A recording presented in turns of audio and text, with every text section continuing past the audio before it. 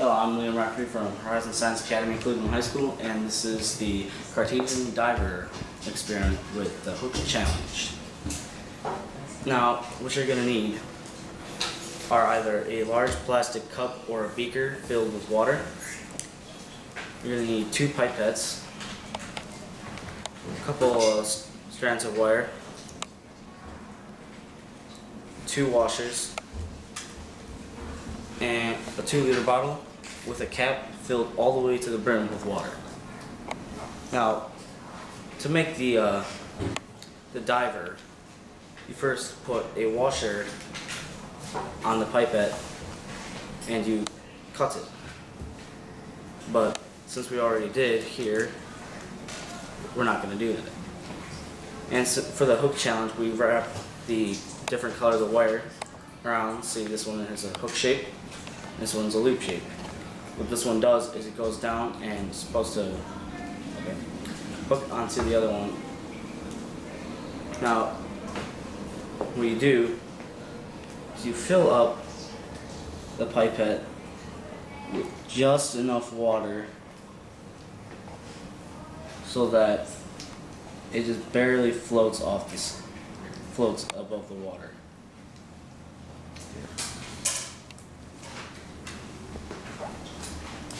Because if it has like too much water in it, hold on.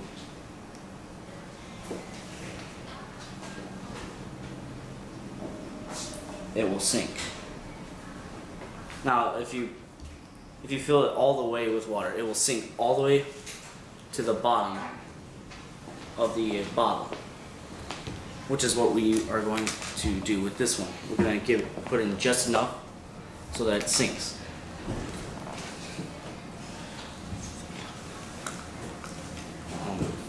Yeah, so this is the right amount. See how it just barely floats above the water? Now if we put in too much, hold on.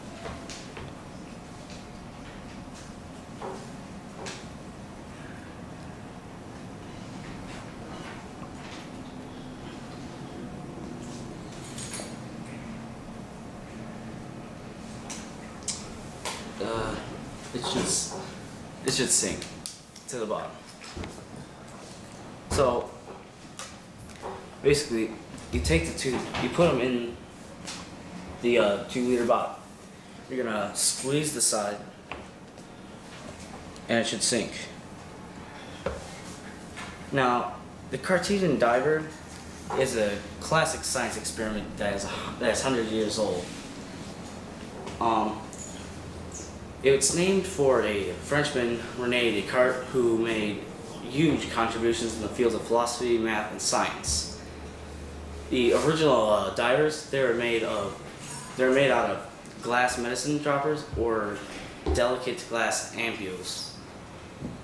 Now, if you have the water levels adjusted correctly in the new unbreakable divers, you may notice that as you squeeze the bottle, the water in the diver rises. And this is because the air trapped inside the pipette, as you squeeze the bottle, compresses into a smaller space. And the water, as the water rises, it increases the weight of the diver. Basically, it becomes less buoyant and it sinks. And this might be over. Excuse me.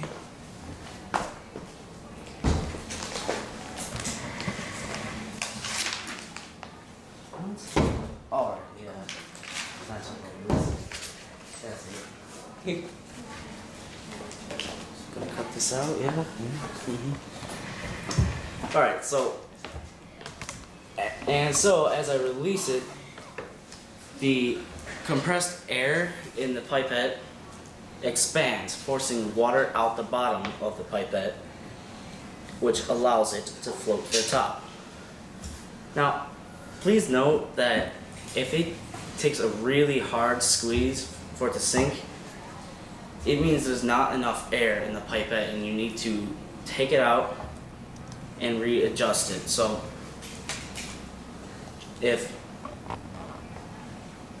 it's really full of water and it's stuck at the bottom, you're going to want to pour the bottle out and take it out. Get the water out of there and get the right amount in, so it just barely sinks and floats on top of the surface of the water. The idea of the hook challenge of this experiment is to make the pipette or diver at the top of the 2-liter bottle sink and hook onto the pipette that has already sunk to the bottom. Let's see if I can do it.